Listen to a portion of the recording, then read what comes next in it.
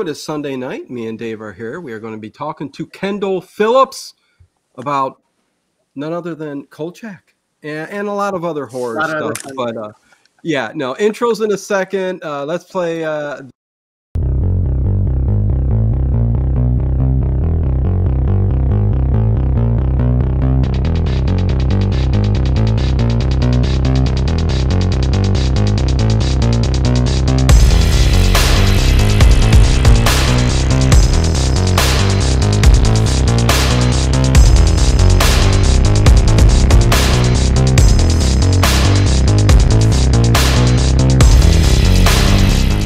Is it just me?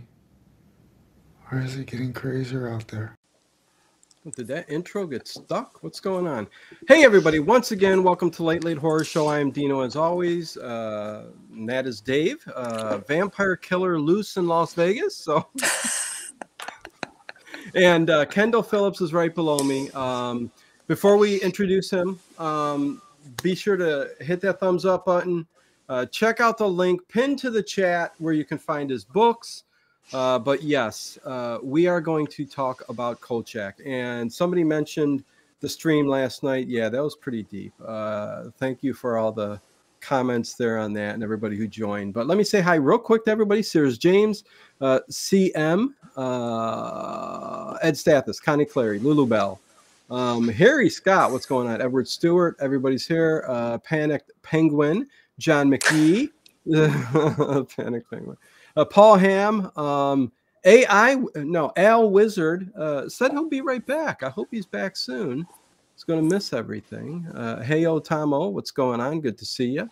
But here we go. I am going to throw this over to Dave Plouffe, and he's going to introduce Kendall Phillips. And believe me, we've got plenty to talk about, not just Kolchak. We're going to talk about some old school horror, and I got a couple questions lined up, as does Dave. So, Dave, go ahead, take it away. All right. First of all, I want to thank Kendall so much for spending Sunday evening with us at the Late Late Horror Show. This is also Dr. Kendall Phillips. He is a professor at Syracuse University, and if you don't know where that is, it is in New York. It is also the home of, or the alma mater of, Dan Curtis. And Kendall got his PhD from Pennsylvania University. He has a ton of books out, including this one out here, Kolchak the Night Stalker. He's also written a book on controversial cinema, the films that outraged America, A Place of Darkness, the rhetoric of horror in early American cinema, projected fears, horror films in American culture, and he also saw Pantera when it was a cover band. How did you know that? That is absolutely true.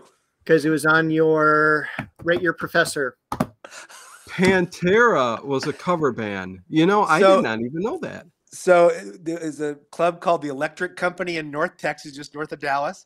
And I still distinctly remember this is pre-Cowboys from Hell. So this is spandex and big hair and Bon Jovi covers. And I remember periodically going to the bathroom and they would all be in there. I don't know what they were doing. I don't want to find out. I expect something I don't want to know. So then years later, I see some kid come into my college classroom with Cowboys from Hell, Pantera. And I thought, I used to know a band called Pantera. And lo and behold, there you have it. Wow. WTF Horror and Sci-Fi, Sweet Indigo, what's going on? Does that take care of it, Dave? Do we jump right into it? We do. I just have a couple quick questions just to know Kendall a little bit better. Question one, Night Stalker or Night Strangler? I gotta go with Night Stalker, although I really love the love interest in Night Strangler. I think the dialogue and stuff is a lot of fun in Night Strangler. But I gotta go with the original, especially the opening of Night Stalker is just like cinematic brilliance. It is. But Joanne Flug, quite the baby. Wish she had continued on to the series, but anyway, that's another conversation. Absolutely. I kind of agree with Kendall there. And before we do, I am going to touch on this, Paul McGee. I actually just bought the entire Kolchak series on DVD. Very underrated show. I don't think a very underrated show. I just think it's getting a little bit more recognition right now. And again, at the time, it was just one season, and it was one season because people just didn't pick up on it at the time. But we'll touch on that. But go ahead, Dave. Continue. Yeah, and next week we're doing episode 8, Bad Medicine. Is that Yes. the one? All Yes. right. Yes. Next question: Basil Rathbone or Jeremy Brett? Come on. Oh, Basil Rathbone. Come on. All right, Yeah. perfect. You can Yeah. stay. And the sudden death: Johnny Depp or Jonathan Freed? We won't even go there. Yeah, I'm past. Oh, please. Yes. I kind of knew that's where it was going to go. Oh, man. All Yeah, right. not even close. And Kendall is also a good friend of my friend Matt Jarvis, who was on a few months ago.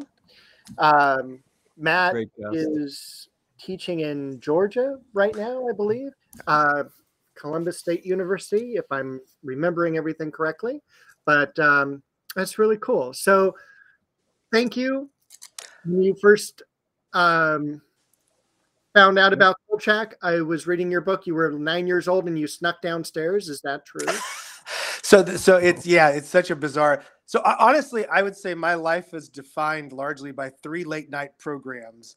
PBS used to air a British block late at night on Fridays. I don't know if it was everywhere in Dallas they did, that had all these British comedies like Blackadder and Red Dwarf, and then had Doctor Who. So that was one of the things that warped my young mind. Late night with David Letterman. I still remember the early days when it was like Harvey Pekar and Fran Lebowitz and Howard Stern. And I thought, that's what a city is supposed to be like. Oh my God. And then the other was CBS Late Night, which was where CBS just dumped all these reruns. I originally went to watch that as a young kid because there was a show called The Avengers, which I, as a 9-year-old Marvel kid, was convinced meant that there was a secret television show of one of my favorite comic books. So I snuck down well past my bedtime, like midnight or whatever, and then saw this British guy and a bowler and this woman in very tight leather pants that made me very confused as a young man. And that hooked me on late night television. So I started routinely sneaking down to watch Columbo, Barnaby Jones, and then one night on comes Kolchak, the Night Stalker, and I was terrified and hooked at the same time. So that was my introduction, about 1978, 79. Oh, and Ed remembers that as well. Good, Edward. I'm glad I'm not the only person who remembers the glory of CBS late night television back in the good old days. And everyone in the chat can also ask questions as well, and we'll feed those in. Dino, do you want to talk? Well, one of the cool things about being a college professor is sometimes you get to teach some really cool classes. And what classes have been your favorite in like the horror genre? So I always try and do something more specific. You certainly can just do a generic, like here's horror. About a year or so ago, I thought it was a very interesting class on the haunted house film, but the global haunted house. So we started the semester, half of it, we did like the iconic classics like the Amityville Horror and The Haunting and things like that. But the second half, we started looking at films from other parts of the world. And I would recommend, there's some great international, if you're not watching international horror movies right now, you're missing out. There's a great Iranian film called Under the Shadow. It's brilliant, sort of riff on the haunted house film from a kind of Iranian perspective. There's one of my favorite films of the last decade is a Mexican film called Tigers Are Not Afraid by Isa Lopez, who coincidentally is the showrunner for the new season of True Detective, The Night Country with Jodie Foster. So Isa Lopez, if you like that series, go back and watch her haunted neighborhood film, Tigers Are Not Afraid. Absolutely, absolutely loved it. So the great thing about the horror genre is there's so many different ways to come at it. And for me, especially the last decade, suddenly everybody loves horror. Now, I should say, when I started writing about horror about 25 years ago, people looked at me funny, like, what's wrong? Were you dropped on your head as a child? But the last decade, it's suddenly, really since Get Out, suddenly everybody, so now I say I studied the horror film, and people say, oh my God, I love this film, I love this film, I love this film. So it's been a much more exciting time. And it's more interesting than like calculus. I think a big resurgence with like A24 and Blumhouse kind of just, and then bringing back Halloween, even though there's issues with that franchise. But, there was a big kind of boom that happened with a lot of smaller independent companies that kind of got everybody talking about horror films again, which is a good thing. And I would say a lot of the foreign horror right now is some of the best horror out there too. I agree with you 100%. So yeah. Yeah, so track it down if you've got your Netflix. I highly recommend if people have a chance, subscribe to Shudder. I know most of us have too many streaming services, and that monthly charge gets a lot. But Shudder is doing a fabulous job, not only of curating great classic horrors, but of bringing together a lot of great international stuff. And I love Paul, the New Avengers. I loved that series. I actually, as a kid, I loved that series a little bit more than the classic Avengers. So, Paul, you and I are on exactly the same wavelength there. Listen, Paul knows everything when it comes to horror. He should be writing a book or something. I don't know. But a favorite haunted house movie of all time. I mean, for me, I think I know where it all began, really, and all that. I don't know if you agree with me, but I mean, does it get any better than the old Dark House? I love that. I love anything James Whale did. You know, he's one of my absolute favorites. Like just last semester, I showed his Bride of Frankenstein. It was actually one of the most popular films in the class, and that's not always true. Young people don't always dig the 1930s stuff. No, I absolutely love that. I love The Haunting, which is a British film, but still sort of fits in the broader American category. I have a soft spot for Amityville Horror, I gotta say. Really? Okay. That's been the original 70s version. I mean, come on. It's so over the top. It is. Yeah, you got Margot Kidder in there. You've got bleeding walls and you know. You know, this is one of the things too that my mom actually would read me the Amityville Horror when it came out in paperback in the 70s. To get you to sleep at night when you were a little child? During the day, she'd read, like, what are you reading, Mom? Let me read it to you. And I think that's what got me into liking horror is, you know, Flowers in the Attic, Amityville Horror, whatever the top paperback was on the rack at the grocery store that week. Yes, that's nice. Hey, Kathy, what's going on? Good to see you. And I just want to say I agree with Edward Stewart, The Changeling. That's another great one. Absolutely brilliant. Yeah. Oh yeah. Very scary. Well, I think Ed's favorite one is The Exorcist, of course. But okay. Well, I mean, haunted house films. Listen, I think we could have you back another time. We'll see how much time we have to get into some of the old classics because I'd like to talk some old horror with you. But I think the main thing everybody wants to hear about is Kolchak. So let's talk about Kolchak. Like, what made you write the book? And I did ask you earlier, the book that you wrote is all encompassing, the TV series and everything. So tell me about your love for Kolchak. Where did it all, well, you just told us where it began, you know, as a child sneaking downstairs, but tell us a little bit about the book and how that happened and all that. Yeah, I mean, I think my love for Kolchak has been deep and sincere for a very long time, since I was about 8 or 9. And really, in some ways, the writing the book kind of came from the book series. So the series is Wayne State University Press has a series called TV Milestones, and it covers all genres of TV. So there's a volume on The X-Files, on MASH, on I Love Lucy, on anything you can imagine, all about the most iconic, influential television series in history, like those television series that kind of changed the game. And as I was looking at that, I saw, like I said, one on X-Files, one on Twin Peaks, and I thought, well, they are just the kind of descendants of the real. So I went and actually talked to the press there at Wayne State University, and I said, hey, have you all ever thought about doing something on Kolchak the Night Stalker? And they literally said, I've never heard of that before in my life. These were TV people. Never heard of that series. Have no idea what you're talking about.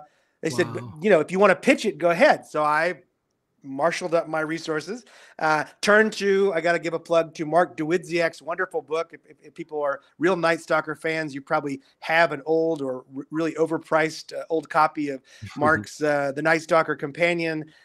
Went through all that, wrote up a proposal saying, look, it didn't last long, and the TV series never had good ratings, and there was a lot wrong with it. I'm sorry to say there's a lot wrong with the series, but the core idea is what led to your Buffy, your Supernatural, your X-Files, your et cetera, et cetera. And they bought it. And for me, writing the book was not trying to write the definitive history of the Night Stalker. Mark Dawidziak did that. I will clean his boots. I'm a big fan of Mark's. But I wanted to go out to the general audience, the kind of people that are not necessarily thinking of Kolchak, people who like horror or people like television who've maybe never heard of Kolchak. And I want them to understand that this is the series that was, and to Paul's point, Paul's in the chat talking about Dark Shadows. Dark Shadows was one of those atmospheric horror films. Kolchak pivoted that towards this idea of the monster hunter. And that was the game changer. Right. We had lots of series all the way back to the early days of television that were telling horror stories. But the idea of hooking the narrative onto a monster hunter, that was a kind of game changer. This occult or gothic detective. That's what led to all kinds of other things. And so that was really what the book was about, trying to sort of to carve Kolchak into the Mount Rushmore of television. You've got a great quote in the book. It says, in Kolchak, the monsters are real, they're threatening, and they're here. No, and I love that, and I'm sure we'll talk about this more, but I think the other thing that, for me as a person who primarily has written about horror film, in fact, part of my reluctance of doing this book was I'm mainly a horror film guy. Like, so we want to talk horror films, I'm happy to go all the way back to 1896. I'm happy to play. That's my comfort zone. That's where I live. Television is similar, but a little bit different. So I was a little bit like, what are you going to do here? But one of the great things for me about the Kolchak series, especially when you think about it in that period of the early 1970s, which was a real heyday for the horror film, is that most television horror before Kolchak was set in, some far off place like this foggy Collinsport in Maine, or it was a comedy. Kolchak took what was going on in horror films, which was very much real everyday horror, like bringing horror home, and did that for television. And I think that was really another thing that really shifted television horror in the 1970s. Is there a reason that you think it didn't succeed at the time? I mean, honestly, I think there's a lot of internal problems, and I know this is probably blasphemy for people that, and again, I love Kolchak. I have a deep affection for it, but nobody here can tell me you watched The Sentry and thought, wow, those are great special effects. Right. I mean, the rubber, big plastic crocodile head that looked like it came right off of an Arby's or something, didn't quite work. I think there were issues of there not being continuity. There was issues of there not really being development. I think that's part of what Darren McGavin was frustrated by. I don't think ABC put a lot of money in it. It was also, I mean, just from a television standpoint, it bounced around Friday. First, they wanted to run it earlier. Then they decided it was too scary for kids. They pushed it to late. That lost audience. Then they moved it way up where it was competing with Sanford and Son and Chico and the Man that were massive, kind of iconic sitcoms. So it just never really got a fair run.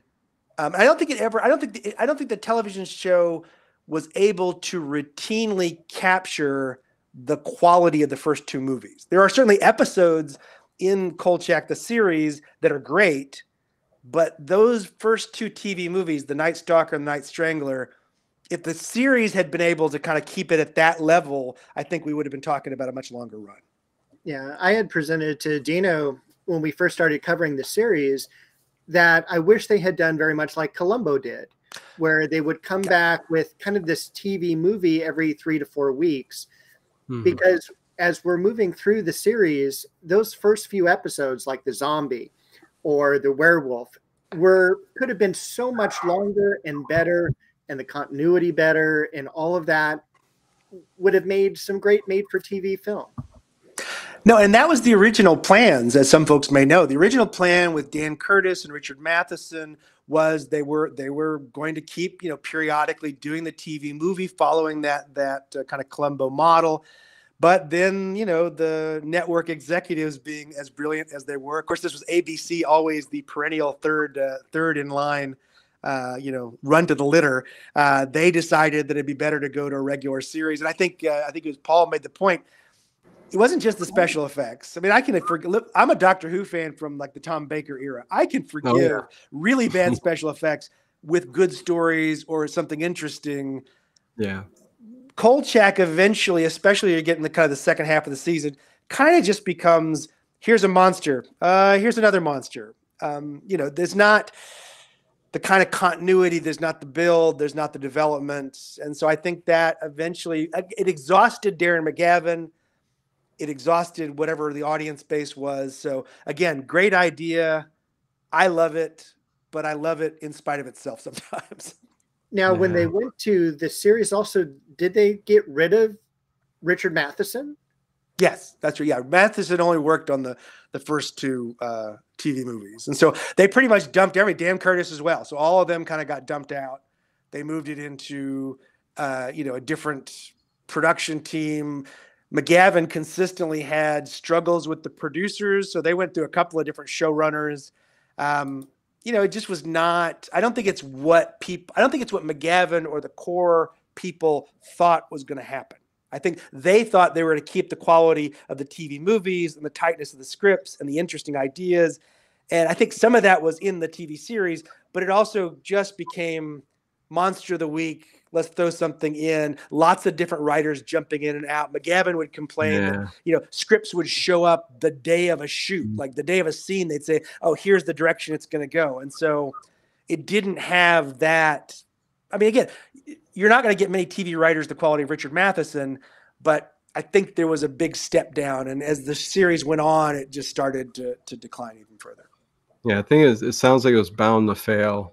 Just too many things just didn't align, and people were giving up and all of that good stuff. But like Attila says here, I think that's what the allure of Kolchak is today, is you watch Kolchak for Kolchak, right? I mean, it doesn't matter about all that cheesiness or bad special effects, or even me and Dave, we've talked about some of the really good episodes where the continuity, like you've talked about, it just doesn't align up. It's just, you go, okay, but I can put that aside and enjoy it for what it is, Yeah, it's definitely McGavin's charm. So I'm with Attila. It is absolutely, McGavin is always funny. He's always charming.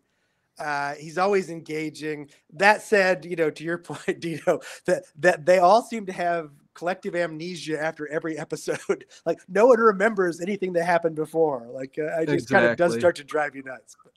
And I tell Dave all the time too, I go, the one thing I think that they should have done more was have a little bit more interaction between him and Vincenzo. There just wasn't enough of that, but that's just me. I really enjoyed that part of it. Right, Dave? Yes, Dino. Thank you, Dave. Okay. Did you ever get a chance to meet Darren McGavin or anyone from the series or movies? No, unfortunately. Although Dan Curtis was an alum of our university, but I never had a chance to meet any of those folks. So, but yeah, lots of fighting, says Paul. Paul was there. He knows. I'm just saying. McGavin and Curtis fought on the production of The Night Strangler. McGavin refused to work with Curtis again. Unfortunately, McGavin didn't. I mean, he's a lovely, wonderful actor, but he did not seem to get along with a lot of production. So there's a lot of stories of almost everything McGavin was involved with him having some disagreements with folks, but probably very legitimate. But I would say, to continue singing Darren McGavin's praises, as many folks may know, Kolchak's iconic seersucker suit, the straw hat. That really came from McGavin. The original plan for the TV movie, which is set in Las Vegas for folks who haven't seen it, was for McGavin to be dressed more like a Las Vegas guy and with like Hawaiian shirts and like shorts and like, living in the hot weather. But McGavin remembered a line in the script that he was really a New York reporter who his career had fizzled, ended up in Las Vegas, and was desperate to get that story that would get him back to New York. And so he wanted Kolchak to dress like a New York reporter from the early 1970s. So he, in his mind, Kolchak didn't think of himself as a Las Vegas reporter. Kolchak was a New York reporter who was just waiting to get back on the beat. And so he didn't want him to be embracing Las Vegas. He wanted him to stick out like a sore thumb. And I think that really was a part of what made Kolchak, the character, so iconic. Yeah. And Ed Stath. Go ahead. Oh, go ahead, Dave. No. I was just saying, I'm still upset at the Night Stalker for getting rid of Gail Foster at the end. That still bothers me. Oh, amen. Yeah. I wanted to ask as well, one of the movies that we've also recently learned about and watched is the Norliss tapes. Have you seen that? And do you like it just as well? I do, and it seems like it was teed up, and again, was meant to be teed up as a similar sort of series to Kolchak. The other one I just ran back across recently, it's a little bit later. I'm going to say it's like 77, 78, was there were 2 TV movies that were meant to be pilots. One was called The World of Darkness, and the other was called The World Beyond, and they're about a guy who has a near-death experience, is dead for like 2.5 minutes, comes back and can hear ghosts. And then he keeps ending up in these different kind of supernatural. And I had completely forgotten about watching that until I just happened to run across it mentioned somewhere. But that's the great thing, you know, the 70s, we were talking about this earlier about how they don't make them like they used to. There was so many more kind of experimental, almost weird, you know, weird ideas like the Norliss tapes or Kolchak or The World Beyond. There was just so much more creativity in the television movie. And I don't know that we have as much of that now. I feel like now maybe things are a little more, I don't know, maybe driven by corporate decisions or something. But oh yeah, it's corporate driven. I mean, everybody wants a remake, a reboot. Like I said, we talked about it. You got to go to another country to get good horror because they're actually using their imagination and coming up with great ideas and stuff like that. But the corporations here, the big movie companies want to reboot everything, and I don't like it. But anyways, yeah. Do you have a favorite Kolchak episode out of all of them? They're kind of. The zombie is without a doubt the scariest. Like, I don't think anybody who's watched Kolchak can watch the sewing scene and not start getting quivers as it's starting. But honestly, one of my favorite, and it's going to be maybe an odd choice, is Horror in the Heights, which is set in a Jewish neighborhood in Chicago, but it's about a Hindu monster. And for some reason, there's just something about the way that episode weaves together. I just think it's very quintessential Kolchak. So I really that's the one. The other one I would say is The Devil's Platform. Because that actually aired, I think, just like 2 weeks after Nixon resigned. So it had to feel the idea of a politician selling his soul to Satan must have felt fairly real to American audiences right about then. I'm not sure it's any less real now, to be honest. But that's a different topic, I guess. Right. So well, I'm curious. Go ahead, please. I was going to say we just did The Devil's Platform a couple weeks ago, and it was terrific. I loved it. Yeah. So I was curious for you guys, what was it that brought you to Kolchak? Like I love this the show you guys do, and I love that you've been going through Kolchak and I know Columbo and a lot of other great series. So what was the instigator for saying let's get Kolchak back on the people's radar here? All right, so as you heard, the Late Horror Show has been around for about 8 years, and Dino had a partner for about 6 of those years named Ted. And they would talk about movies all the time.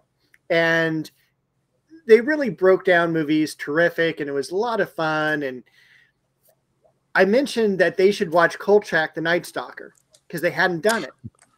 Yeah. And so a year would go by and I'd mention it again and again and again. And about 2 or 3 years ago, Dino and Ted finally went through and watched it. And Dino hadn't seen it before and loved it. And so from there, it's history. Yeah. And then he and I did The Night Strangler, and we just decided we're going to go through the 20 episodes because it's such a fun series to talk about. And we're surprised as well, I think, of how many people also think it's great that come out of the woodwork for this kind of, I don't want to call it iconic, but cult-like TV show. Oh, definitely. Yeah, it's definitely taken on a cult-like status, as well as a lot of people are really nostalgic for a lot of the old made-for-TV horror movies like Gargoyles and Salem's Lot and stuff. Well, Salem's Lot always. I mean, come on, that's a Stephen King adaptation. So, but Gargoyles, there's many others. Trilogy of Terror. There's another one. Yeah. Which I would ask, Kendall, other than Kolchak, that's a series. Any movies made in that era that really, you know, you love like something like Gargoyles or all of them. I mean, some of them were bad, but, you know. I mean, I think I loved ABC Night at the Movies. That's part of what I was getting at earlier. You know, it's like that space where people could throw up the weirdest idea. Let's be honest. I love Gargoyle. I still have chills, but try and sell that to a network executive today. Like you know, I've got a great idea. It's in New Mexico and there are gargoyles living in a cave. It's going to be cool, right? I don't think you're going to get that. So I love those. It was so good though. Yeah. I think there were so many of those fun.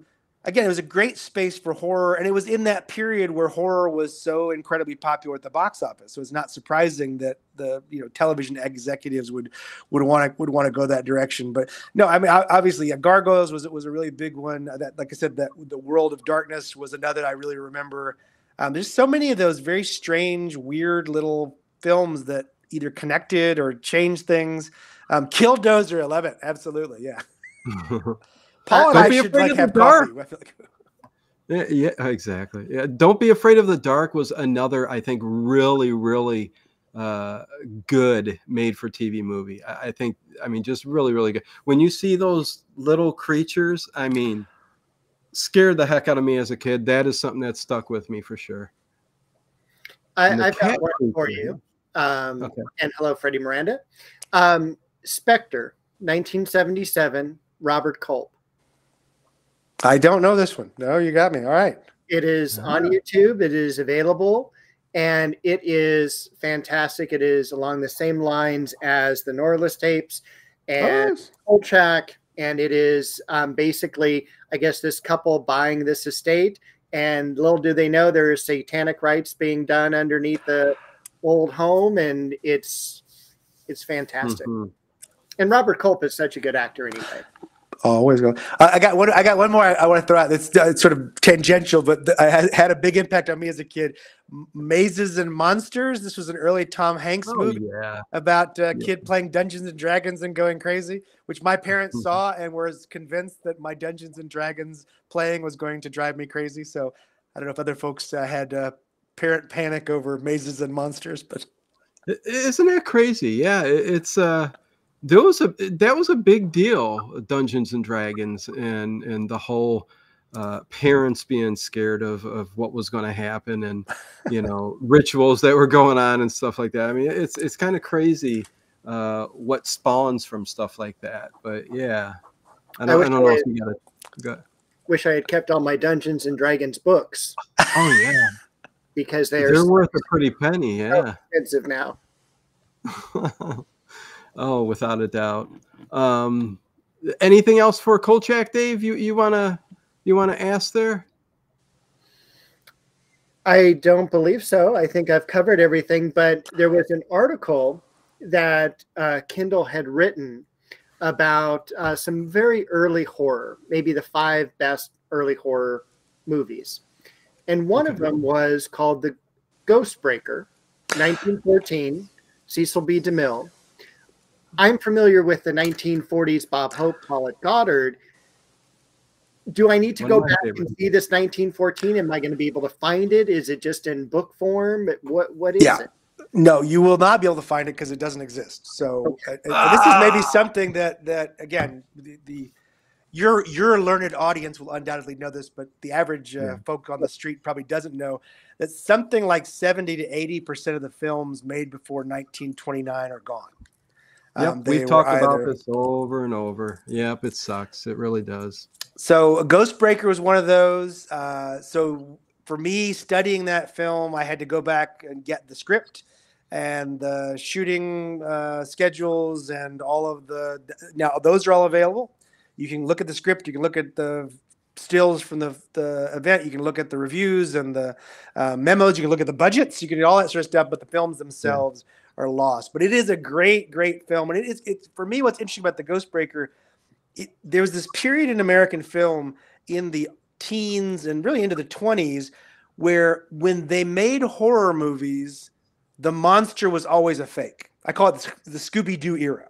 right? And so you get all these films where, like Cat and the Canary, The Monster, The Bat, 7 Footprints to Satan, which is another great, that one you can watch. That's amazing. That's a great film. All these have supernatural creatures, and the internet old dark house, and like the old dark house, you're convinced it's something horrible, and in the end, like Scooby-Doo, they're unmasked, and we find out it's not. And The Ghost Breaker is a classic one of those. So. Yeah, Paul's mentioning London After Midnight. That's the holy grail of most horror historians. Is everybody dreams one day of popping open a canister and finding London After Midnight. Alas, it has not yet happened. But they did find the 1910 version of Frankenstein. So Edison has a 1910 version of the Frankenstein story, and that was found about 20 years ago or so. That was another film that was lost for a long time.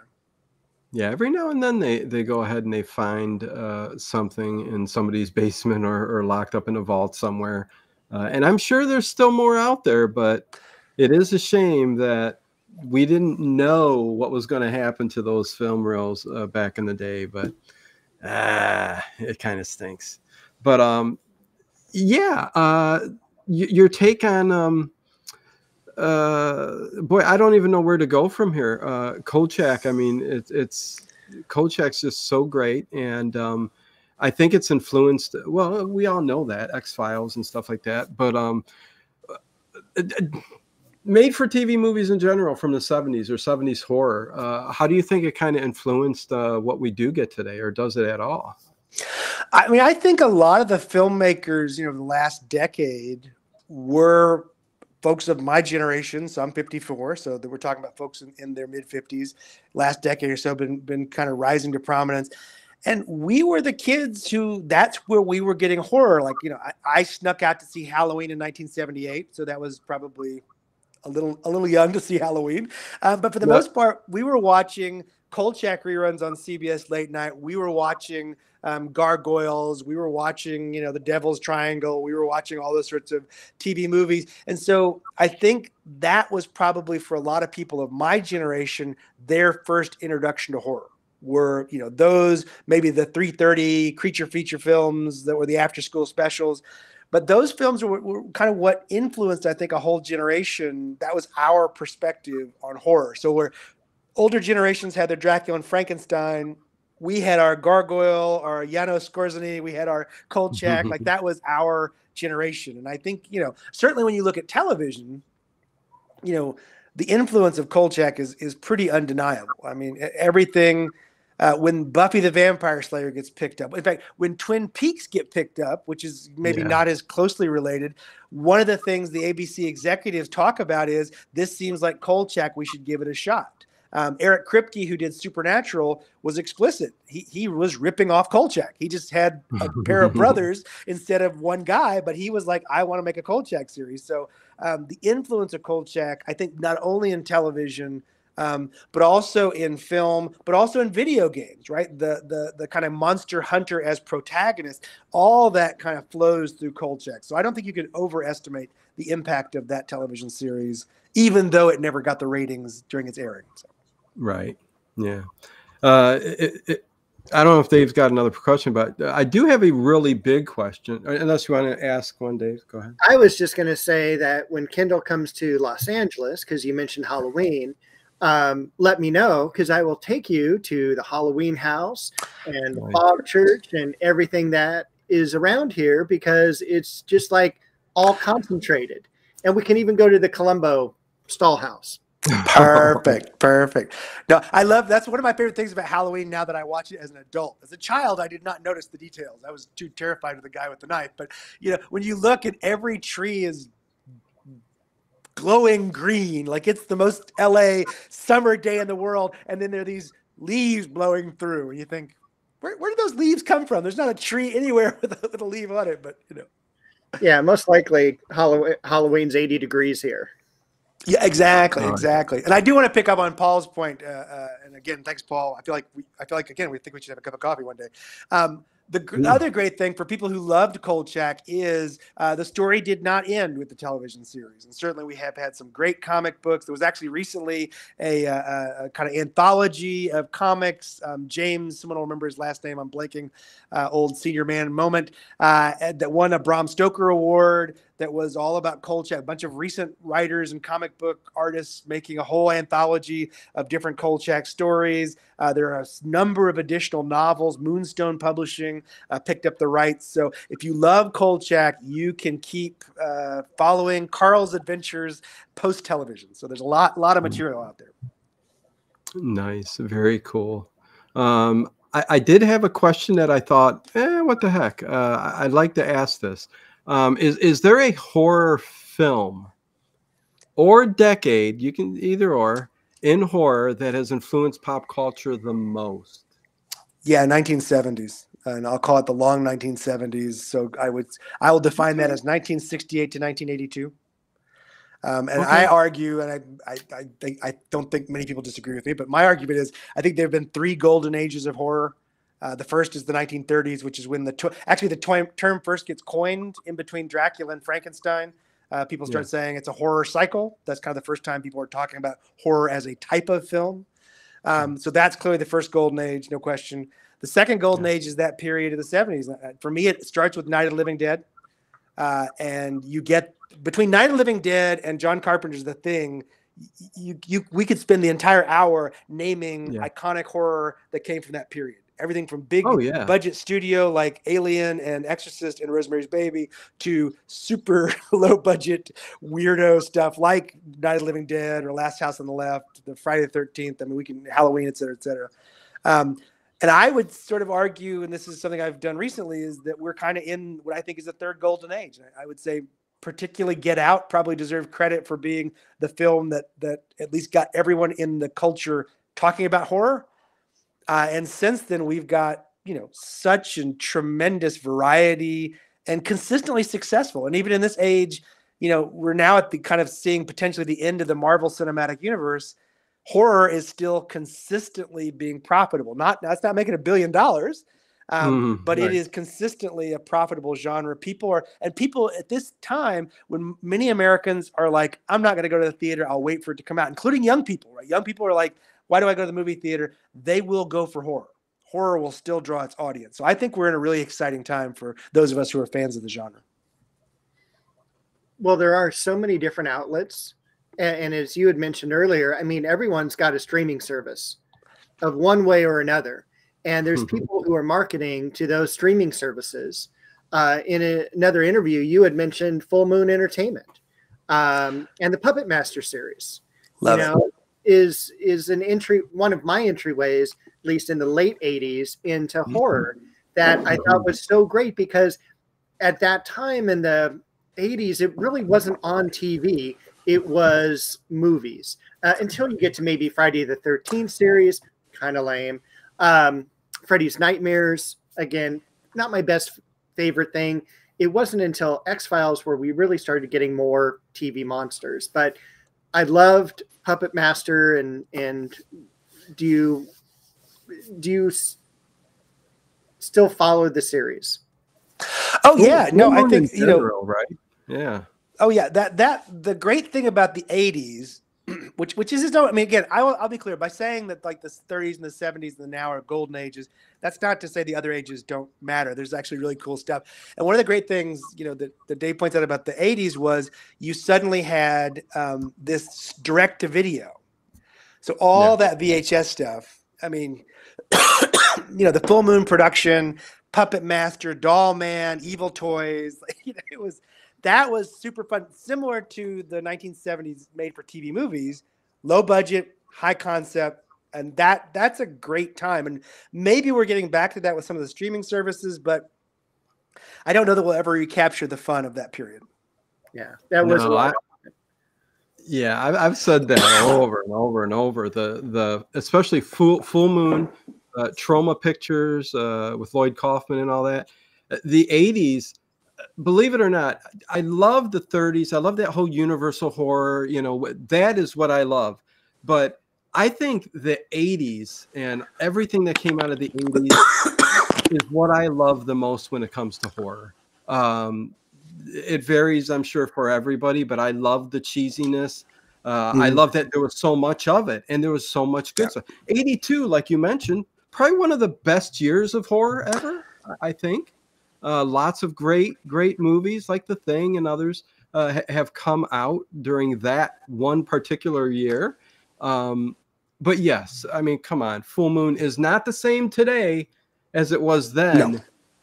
But I think the 80s really, it's going to last forever. People are going to look at the 80s like they did the 30s, I think, in my opinion, because so much came out of that era.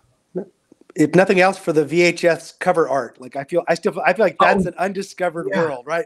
How many times some people are talking about going to the video stores? Like you walk in the video store, you see those incredible covers, and then you get home and you put the movie in. It's like, wait, what happened to that incredible, exciting monster that now is just like a styrofoam can? Well, I think that's what got me to love a lot of these like Full Moon features and the so bad they're good films, and then there were films like Extra, which were just so bizarre that they were good, Yeah.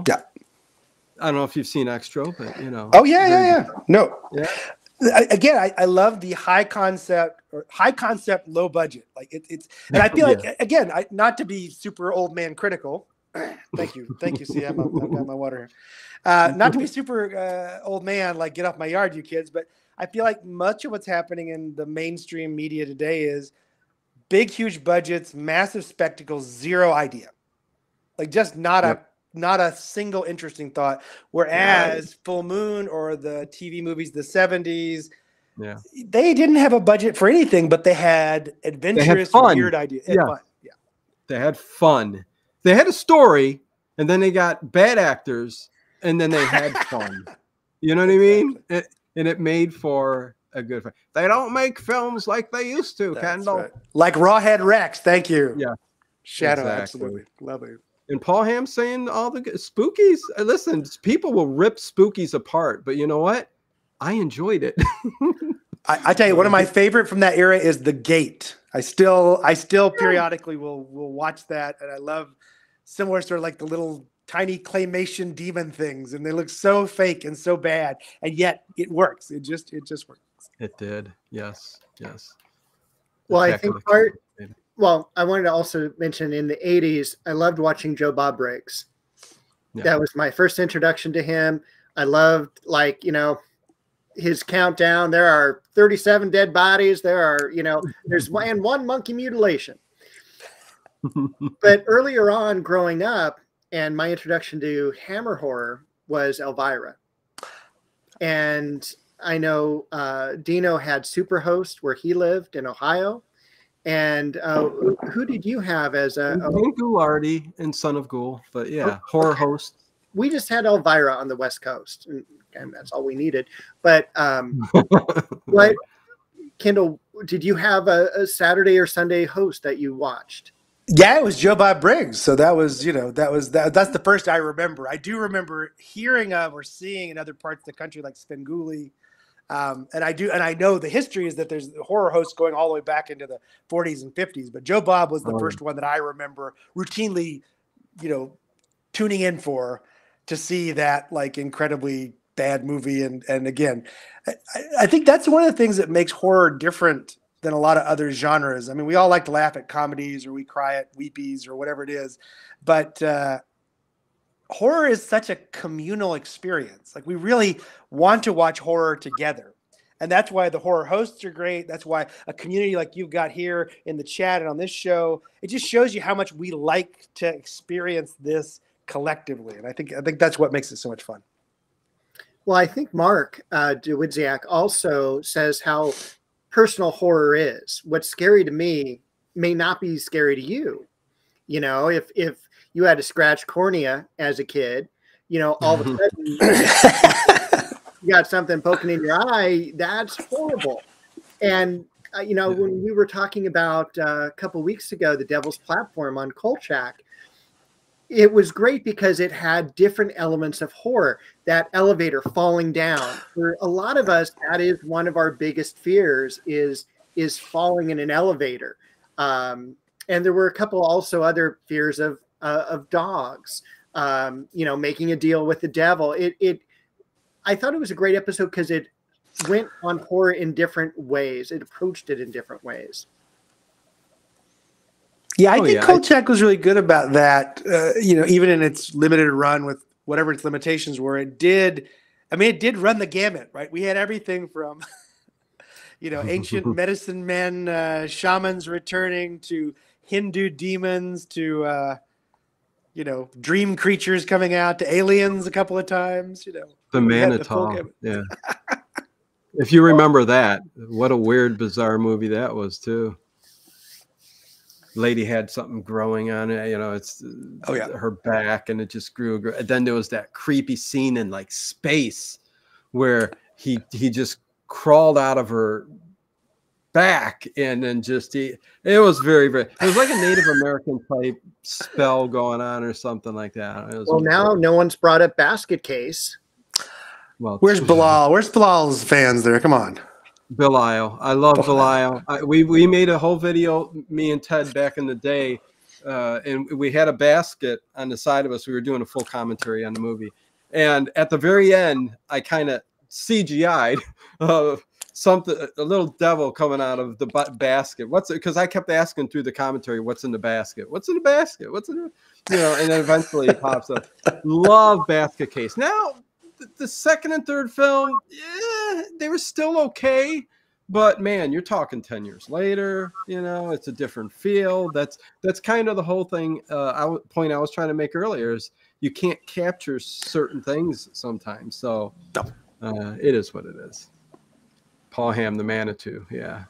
That's a great I don't know, Manitou, the Manitou. I also have a very strange story with that, and Dave knows about it, where my uncle always passed out, Kendall, at he passed out at The Exorcist and the Manitou. And I was a little kid. And my uncle goes, I need to get out. Oh, yeah. I got to get out of the car. And he gets out of the car and he falls down and collapses. And people are coming over and giving him CPR and everything. And I'm looking at Reagan throwing up on this. And my uncle's back there. And I'm like, is he dying? What's going on? You know? So horrors, yeah, it's a big impact on my life. And heck, from 5 years old, my parents or grandparents didn't care. I was watching Jason Voorhees throw people through the window, and I'm 5 years old, and they didn't care. Nobody thought twice about that kind of stuff back then. You know, rated R, PG, whatever. I don't know. Just my family, I guess. And Ian Sharp brought up Frankenhooker. Oh, Ian.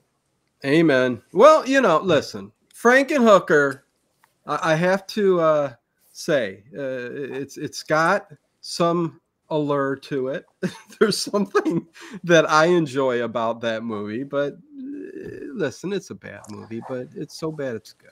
Anyway. Well, it's alive. Thank you, CM. I was going to bring up It's Alive, and if folks haven't seen it, there is an It's Alive 3, Island of the Alive, that takes it to sort of Dollman Full Moon Productions. But Freddie has a great point, and I actually Pumpkinhead. I believe Pumpkinhead really belongs in the more iconic level. So not just the so bad it's good. Pumpkinhead to me is as good as Friday the 13th or Nightmare on Elm Street. That first movie is absolutely brilliant.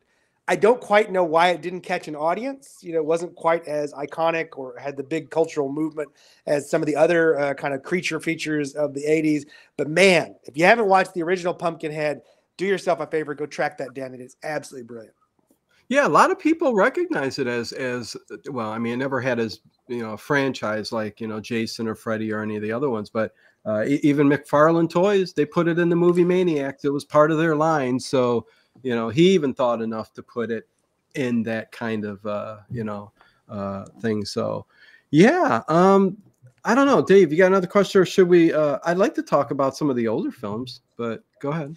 I would love to do that. Duck Dodgers did mention They Live, which kind of blends that horror with science fiction with politics of the age, you know? So it's really, you know, when you start digging into They Live, it is such a fantastic film and probably among my top 10. Yeah. Yeah. No, I think we could do a whole, and again, one of the books I wrote has a section on John Carpenter. And I do think he, along with Wes Craven and George Romero, are the architects for the modern horror. I think even to this day, we're still working with their blueprint. But, you know, people, John Carpenter's an interesting guy. Like, the first three films are like rockets, right? And I'm not counting the Dark Star, the first one, but you look at Halloween, massive cultural moment, right? Really redefines slasher, becomes the iconic. The Fog, super successful. Escape from New York, I think one of my favorite films, probably one of my favorite John Carpenter films. Brilliant film, absolutely great. Then he does The Thing, which is probably his best film, without a doubt. Like in terms of pure cinematic expertise, it's all there. Still holds up. You throw The Thing on this big screen today, and people will still watch it. The effects are good, everything else. But the audience, the American audience, hated it. I mean, people called it violent pornography. It tanked the box office, partly because it came out just a couple of months after E.T. So, like, by 1982, we liked our alien with Reese's Pieces, not with, like, tentacles growing out of its skull. But the later John Carpenter work, like some of that stuff that was uber low budget, They Live. One of my personal favorites is Prince of Darkness. Like, I still find the scene where Satan's hand is coming out of the mirror as one of the most chilling scenes. I just think Prince of Darkness is absolutely brilliant. But another film that is high concept, very low budget, and has a cameo from Alice Cooper. So we should throw that in there too. Alice Cooper. Yeah, no, listen, They Live is very, very cool. Not as cheesy as a lot of the 80s films and had a lot to say, but the fight scene alone, I mean, we all know that, right? I mean, come on. It kind of influenced an episode of Family Guy where Peter gets in a fight with the chicken, and it just goes on and on and on and on. Love that. But yeah, I'd like to talk about some of the old. Listen, 1930s when we just start off with Universal, and we get Dracula and Frankenstein, the Mummy. I mean, again, I think that's where it all started. I mean, I could be wrong. I mean, listen, I know there is stuff that's lost. Things were made beforehand. We have Nosferatu and other Silence that were fantastic, but it really, I think, started right there with the Universal horror. And again, I think that right there has influenced everything horror up to this day. I'd like to hear you talk a little bit about that. Yeah, I mean, it's interesting. And one of the books I wrote was about the silent era, because it's a weird question. At one level, you're absolutely right. People prior to 1931 are not calling films horror films. Yeah, there's a place where you find they say the film is full of horrors or terror or creepy or whatever, but you don't have people talking about a type of film. Like, these are horror films. That doesn't happen until 31. But the flip side is that from really 1896, you have films that are using all the same stuff. There are like 7 different versions of Jekyll and Hyde. As we said, there's a version of Frankenstein from 1910. There are ghosts and monsters, et cetera, et cetera. But they never quite develop into, and I think part of it was America in the teens and 20s, the gatekeepers didn't like horror because it was so wrapped up in superstition and the supernatural. And they really wanted Americans to be educated and rational and progressive. And they had this idea of a very pragmatic American culture. And they were a little bit afraid of what motion pictures might influence young people, immigrants, the uneducated. So there's a lot of effort to kind of shut down horror. Then you get to 1931, and it's interesting, Universal had originally a big plan for Dracula, much closer to the novel. If people read the novel, big sweeping. So their original plan was for a big kind of spectacle Dracula. Lon Chaney was meant to play Dracula. Then 2 things happened: the Great Depression, so all the money was gone, and then Lon Chaney died of throat cancer. So suddenly they lost their star, they lost their big budget. Dracula falls back into the back burners. And then because Universal is really struggling financially in the 30s, like they're of all the studios, they're the hardest hit by the Great Depression, the closest to bankrupt, and they would go bankrupt a few years later, like in the mid 30s, they go bankrupt.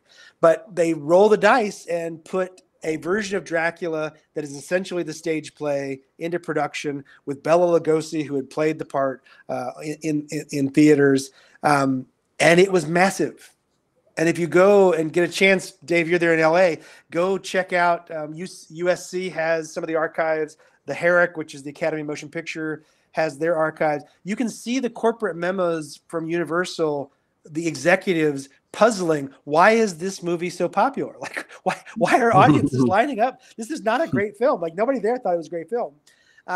But some reason it tapped into audiences. Like, they just really went for, and again, in some ways, it kind of makes sense. It's a little bit of a truism, but I think it is in some ways true that when the country is in turmoil, people turn to horror. 1931 is the worst year of the Great Depression, the highest level of unemployment, the highest level of bank closures. And people should remember, in this time, when the banks closed, your money was gone. There's no insurance. There's no FDIC. Like, if your savings bank is gone, you got nothing. If your house is gone, it's gone. Like, there's no social safety network in 1931. So the world felt like it was turning upside down, and Americans turned to two things. They turned to horror, and they turned to Shirley Temple. Now, I can't explain the Shirley Temple film. But horror makes sense. And then, then shortly after, Dracula makes, is literally breaking box office records. Universal starts digging through their scripts and through the products they had licensed for, and they found Frankenstein. And they put Frankenstein, which is, again, nothing against Todd Browning or Dracula, but Frankenstein is a much better film.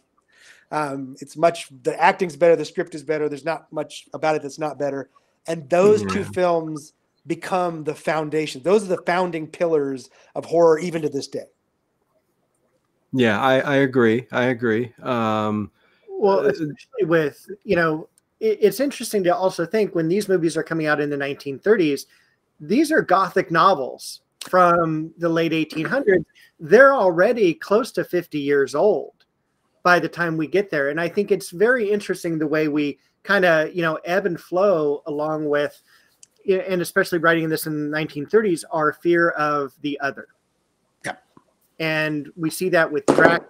And, it's one of those things that, we have a fear of foreigners. And all of a sudden we have that in H.P. Lovecraft. We have that in Kolchak. And it's really kind of an interesting thing. We also see it in Charlie Chan as well. It's very difficult for you to be non-white during this era.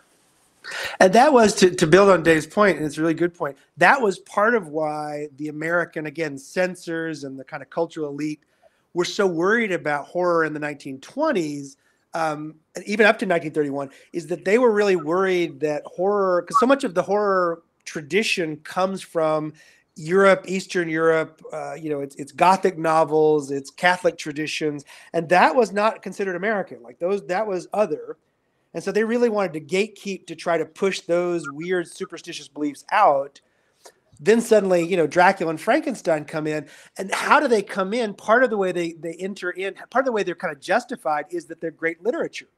In fact, if you ever get a chance to go back and look at, we talk about, Edison has the 1910 version of Frankenstein. There was a promotional booklet that came with it. So if you rented it at your theater and you got the canister of the film, you would get this little booklet that was like Edison explaining the film. And a lot of what they talk about in that pamphlet is, oh, we know this is scary and weird and supernatural, but it's great literature. We've tried to cut down the scary and the weird and the Gothic and focus on the great literature. Same thing with Dracula. So if you look at those first round of iconic 1930s horror films, it's Dracula, it's Frankenstein, it's Jekyll and Hyde, it's the Invisible Man. So we're literally talking like all the iconic figures of English literature right there in a row. Stoker, Shelley, Wells, Stevenson, like all together. And that became sort of the justification for making these films. Well, yes, they're creepy and scary, but they're great literature. And we need to honor great literature. And so you get that kind of cover of quality, I guess. Oh, yeah. Okra, we didn't want another Salem witch trials. What's going on? Good to see you. I think it's what kicked everything off, kicked off horror, like you said. And I think influences everything to this day. I don't want to get into other. I'm trying to stay on topic here. I could go all over the place because I'm a big Giallo fan. Well, Paul, one thing we haven't mentioned, Paul Hampton, is King Kong, also from the 1930s. And I don't necessarily consider that horror. I almost consider it sci-fi in a way of having this gigantic animal. So yeah, I don't know. I call it a creature feature. I mean, I don't know. okay. I don't think you get King Kong without Frankenstein's success. And if you look at the marketing of King Kong, particularly like the posters, the similarity in the visuals. So a lot of the early Frankenstein posters where the monster is loose and you see him breaking out of chains and lunging through, and it's very similar with Kong on the building with the chains off his arm, and so you get that very similar. I will say that to Dino's point earlier about the importance of Dracula and Frankenstein, part of it is that they are the two faces of horror that I think we still have with us today. Dracula is unrelentingly evil. There's no question Dracula is evil. There's no redeeming him, but it's a kind of seductive evil. It's like pure chaos and appetite and hunger and consumption, but there's no redeeming Dracula, at least in the Bela Lugosi version. I mean, he's not secretly a nice guy, right? Frankenstein, on the other hand, same with Kong, they're misfits, right? Yeah. Frankenstein is actually kind of the sympathetic figure in Frankenstein, the movie, as is Kong, right? You sort of say they're just people who didn't belong in this world. This world doesn't understand them, and they're kind of persecuted. And for me, those are the two faces of the monster going all the way through: the misfit and the kind of consuming, seductive embodiment of evil. And almost through the history of horror, you can classify horror, movie monsters as either being one of those two sides. And I think that really goes back to the success of Dracula and Frankenstein there in 1931. Did you see the recent Demeter film? I did, actually. I just watched that on a plane. So yeah, I did just watch that. All right. Because I know it wasn't very good at the box office, but from people who have actually watched it, they say it's pretty decent, Yeah, I haven't seen that one yet. I would say it's good. I think they overplayed the creepy hallway in the boat. Like it gets a little repetitive by the time you get into the second hour, and you're sort of thinking, yeah, that's all I got here. Okay, yeah, I get. Is there anything else going to happen? Oh, jeez. See, that's what I was worried about. You know what I mean? It's a great concept. Let's take it to the boat. But it does sound like it's not the greatest. It was fine. It was fine. It was fine. Okay. If you got nothing to do and you want to sit down and watch it, go ahead and watch it. That's right. As to Duck Dodgers, Frankenstein is actually sci-fi. Listen, there's science fiction elements in a horror film. This is a horror film. Frankenstein is a horror film. But do they use science, to resurrect the monster? Yes. I don't know your take on it, but maybe you could throw sci-fi like they do on IMDb, horror, sci-fi, but I don't know. Yeah, I certainly don't think in 1931 those categories would have been distinct, nor would either of them be fully defined. So it'd be very vague. I don't disagree. There's a lot of science. A lot of Frankenstein will lead itself into science fiction, but there's no question that Frankenstein is advertised as a horror film. It's talked about as a horror film. It's put out as a horror film. There's no question. The archival documentation is overwhelming. But I would say it's interesting to me that talk about the history of science fiction. Science fiction kind of gets its main play in American movies, starting in the 1950s. And the first two films that come out that are kind of the Hollywood's effort to get into sci-fi, I don't want to get into the first, but Hollywood's big effort into sci-fi in the 1950s are The Thing from Another World, which is kind of Frankenstein / Dracula. You've got this creature that looks like Frankenstein, but it's not a misfit. It's not misunderstood. It is there to drink our blood and reproduce and create carrot creatures and kill us all. And you've got The Day the Earth Stood Still, which is in some ways almost thematically closer to Frankenstein. Like there's this alien who comes to kind of warn us, but we don't understand. We won't listen to them. So again, I think it's interesting that you kind of get those two faces, and that also plays out in science fiction. The aliens either come to kill us and eat us and consume us, or the aliens come to try to teach us something. We're the problem. Like, we're the ones that don't understand.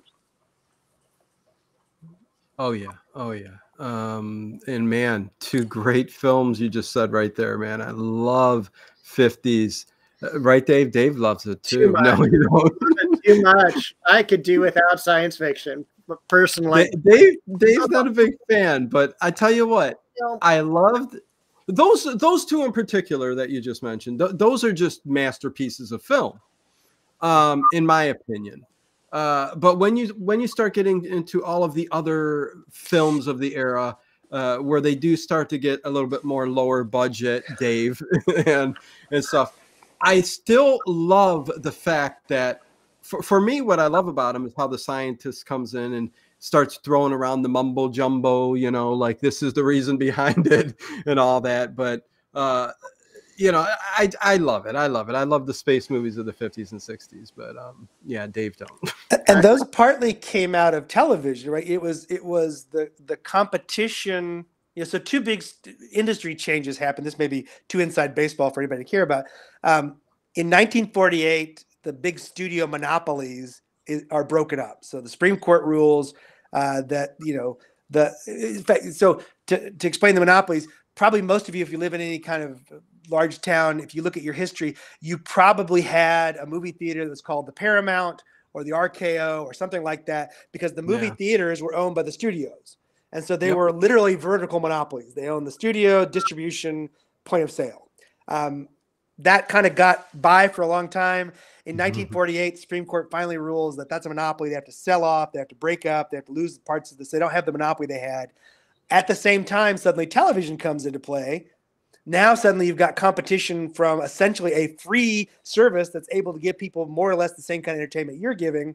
So the studios start pulling back the number of productions, which means there's space for all these other smaller studios to start making all those creature feature sort of films that Dave evidently doesn't like. So so it was kind of that similar sort of thing, like all these different industries and competition opening up this space. But it's also what opened up space in theaters for things like Hammer horror, which some people were talking about earlier, and the international horror stuff. And eventually, by the time you get to the 60s, it opens up the space for the more graphic horror. I'll tell one last story. Some of you may have already heard this.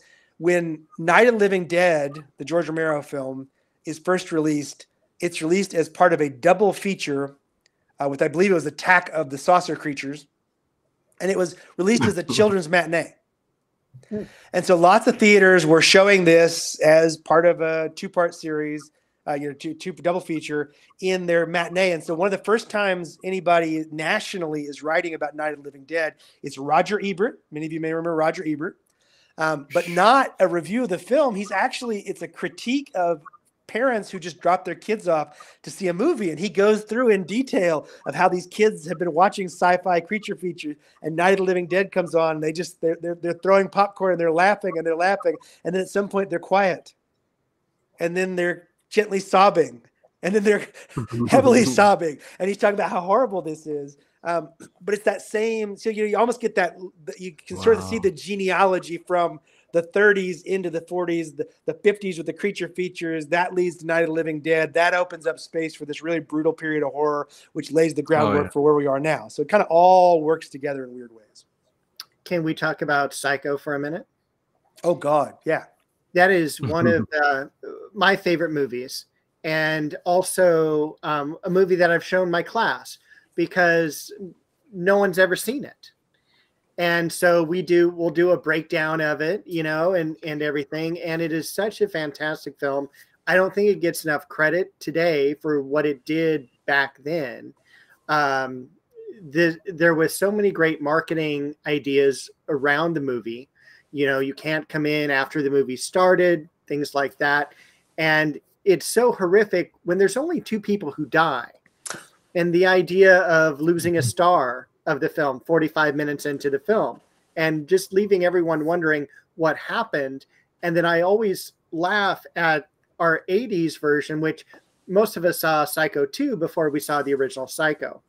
And it was more of a teenage slasher killer, let's look at, hot girls type of film.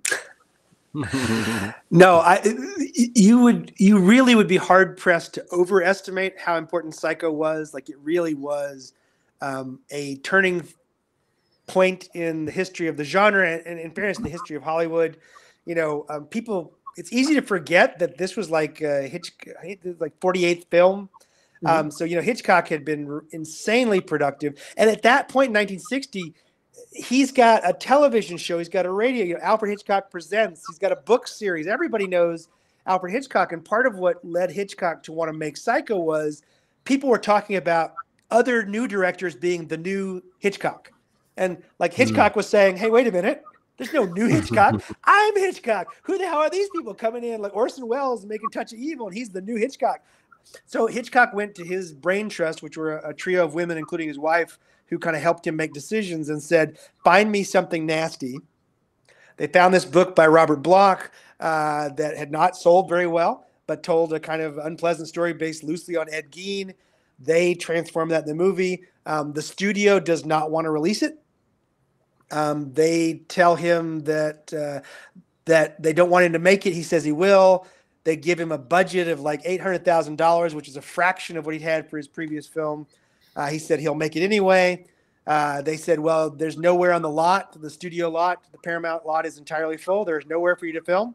He said, that's fine. I make a TV show over at Universal, so I'll just go make it over there. And the film was, to Dave's point, insanely popular.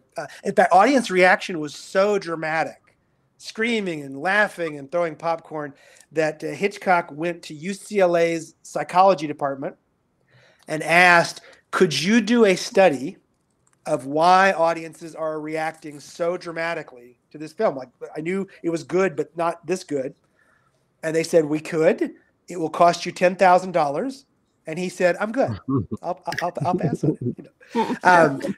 But there's no doubt Psycho is absolutely massive, not least of which is it was the film that really created the idea of the movies having very particular showtimes. Like, prior to that, people just came and went. They came to a double feature. They came to, the films were on a constant rotation. So people didn't have that idea of the movie is at 7:15, you come at 7:15, you be seated. That was really popularized by Hitchcock.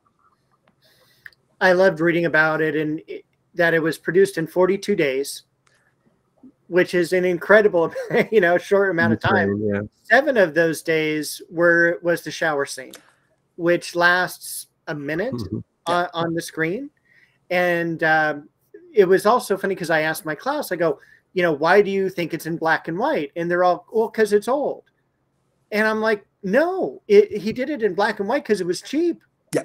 It's cheaper than color. I go, you had color films in the 1960s. And I go, I don't think it would have worked in black and white, in color either. It works so good in black and white. No, it absolutely is. It's a masterpiece. It's one of the films that every time I see it, I feel like I see something new. And I'll just say this: if folks haven't watched it in a while, when you go back and watch it, clearly the shower scene is the star. But I would encourage you all, pay attention to the minute or so after the shower scene, right? So the camera pulls out of Janet Leigh's eye, and then watch that camera sort of like for the first time. And this is unusual in American filmmaking. Cameras are usually attached to something, to somebody. Like, camera follows you into the room, it follows somebody out, it follows a serving cart, it follows something. Like, the cameras attach. Suddenly, the camera has nothing to attach to. And so for about a minute and a half, the camera is completely free. It pulls back from her. It meanders over and shows us the money and sort of says, hey, you thought this was about the money. Well, the money's still there. It wasn't about that. It kind of looks around the room, reinforcing the idea, to Dave's point, that our protagonist is dead. Like, we were with her. We're with Marion. Marion's dead. What the hell happens to us?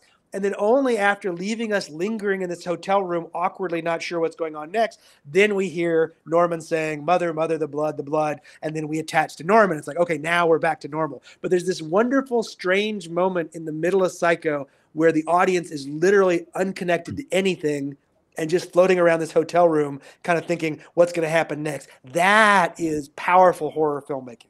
Right. For me, what makes a horror film really iconic is there ought to be one moment where the audience says, you can't do that. Like, you can't do that. You can't kill that person. You can't do that thing. You can't leave me here. Right. That and Hitchcock was obviously a master at that. So brilliant film. Well, yeah, I think you bring a lot of the elements of psychological thrillers, or just it's basically a psychological horror too. And he brought a lot of that into this horror film. So And I it's think that's what stands out. Yeah. really interesting with the book as well. And I would encourage everyone, especially with Psycho 2, the book is so much better than the film, and the book might even be better than the original Psycho. It's really, really close. However, on Psycho the book, it's so interesting to note that Norman Bates is older. He is heavy set. He's bald. He's George Costanza. He can lift 20 pounds over his head. Yes. He is not the good-looking Norman Bates that we have in the film. There's also one chapter that they leave out of the story, which is chapter 1. Psycho, the movie, starts with chapter 2, and it's really interesting to go back and reread because everything else is almost word for word. Marion Crane is another name, but besides that, the book and the movie run consistently. No, and I think, yeah, absolutely. And it's funny that, Hitchcock blind bid for the book. So Robert Bloch had no idea that lowball offer was going to go on to Hitchcock. And Hitchcock kind of made efforts to make sure no one read the book. He really wanted that kept secret. But a couple of people, Duck Dodgers and some other folks, are talking about like the Tingler and Sears James and others. Part of the reason Hitchcock did people may have seen the iconic stand-up posters of Mr. Hitchcock says no one's allowed in after the movie theater, and then there's a little slot where they could write the movie will start at 7:15. Part of the reason for that was that period of the late 50s and 60s was full of gimmicks, right? So you had the movie The Tingler, where the theater staff would install a motor under one of the seats. And at some point in the movie, I think it's Vincent Price points and says, "Now I will get you." And then suddenly this motor goes off. Or, the William Castle, the 3D glasses, or the scaredy cat glasses, you put them on so you can't see the ghosts and things. Like all that stuff was going on. And so Hitchcock, who wasn't quite the same filmmaker as William Castle, still recognized that he needed to do something to get the audience in. And so Psycho was, in a way, kind of his gimmick film, although obviously it transcended that. Yeah, I love what William Castle tried to do with a lot of his movies by doing that. And I do believe there was even a smell-o-vision or something like that with one of the movies. And he just incorporated a lot of weird effects with the theater experience, which was really cool. Now, Sears James makes the point about nurse and ambulance. That was it. He also had a $1 million life insurance if you die of fright. I got bad news for you folks. Yes. Die of fright is not actually a medically recognized term. So there's no way you're getting that $1 million. But on your smell-o-vision and gimmicks and stuff, I was at the Queen Mary before COVID hit, and they have a movie about the Queen Mary, and part of it, they actually splash water on you. Oh, that's great. But it's really hokey. It's just like, here's the birth of the Queen Mary, and you see it sliding in, and they flick water at you. It's great. Well, hey, before people start running off, I wanted to thank Kendall again, but the link is pinned to the chat, and it's in the description. If you wanted to go to Amazon and buy one of his, how many books you got out, Kendall? 11 4 or 5 in theory, but about 5 five of those are about horror. So okay, so there you go. And the link has all of those up there, and we didn't even touch on really a couple of the books, where one of the books you get into a lot of the directors like Craven and Carpenter and stuff like that. So lots of good stuff to go up there and get from Kendall on Amazon, and please do that and hit a thumbs up, and leave a comment after us. Let us know what you think of it. But I don't know, any other last things. I'd like to have Kendall on again to talk about some other stuff that he has in the works, and we'll probably have him on again eventually if he wants to come on. So it would be my distinct honor. Love you guys. You guys are amazing. Fabulous to be here chatting with you. Love all the great comments. Thank you all for being part of this. It's great. Oh, yeah. Everybody in the chat been great. You are a Columbo fan too, right? Yes, and Barnaby Jones. I love all the like Quincy, all those sort of 70s. So you're a grumpy old 70s man. Yeah. kind of, okay, I got you. I've been in kind of a 70s kick for quite a while right now. I've had to listen to about Mary Tyler Moore. The Bob Newhart show. The first Bob Newhart show. Yeah. Brilliant. Loved it. Absolutely love it. No. It's funny. I've never seen a Mary Tyler Moore show either in my life. And it was something my mom always had on the always had on the TV. And I just never watched. And I started watching it and I got addicted. And I'm like going, man, this is such a great show. I rewatched the entire Bob Newhart series, like from the very beginning. And it was great and wonderful. Rockford Files. Have you all done a Rockford Files episode yet? Yeah. It's another one. Yeah, I know Rockford Files. Yeah. Again, one I haven't really seen in a sense that back in the day when I was a kid. I'm going to take it holds up by Kendall's reaction there. You love the Rockford Files, so. All those. I mean, Macmillan and Wife. Come on. I mean, I'm not saying they're. I'm not going to stand here and say they're politically right. I mean, I have to rewatch things, but I tell you what, there's a lot of fun stuff, and I even love that period, late 70s and 80s, things like The Love Boat, Fantasy Island. Like there was Buck Rogers. I mean, come on, this was a time when things were wacky and weird and low budget, high concept.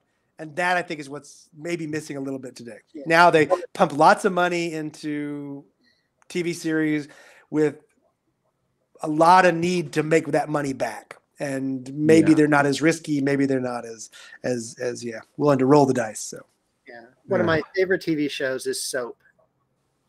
Loved it. Oh my God, so ahead of its time. Way ahead of its time, and I would always catch it at night. I would watch. It would be Star Trek, Soap, and then The Late Show. And so that's where I would watch it. But it's out on DVD. First 3 seasons are great. Fourth one, you don't need to get that one. That's when people, the nostalgia of what we watched when we were younger, like Dave just said, to stay up at a certain point and watch The Late Show, and then maybe The Late Show, and then that flag comes on at the very end, and broadcast is done. There was nothing like it, I tell you. I mean, you think it's a great thing to have everything at your fingertips, and it is, but there are nights I'd like to just shut everything down and just go back to that period and just relive that. Not forever, a day or two, whatever, but anyways, it's been nice to have you here, Kendall. I really appreciate you stopping by. Thank you. It's been great talking to you. Thanks to Dave for getting you on here. Thank you, Dave. You're more than welcome. And thank you, Kendall, for agreeing to come on. And me and Dave will be back next week to talk about Kolchak. So Bad Medicine.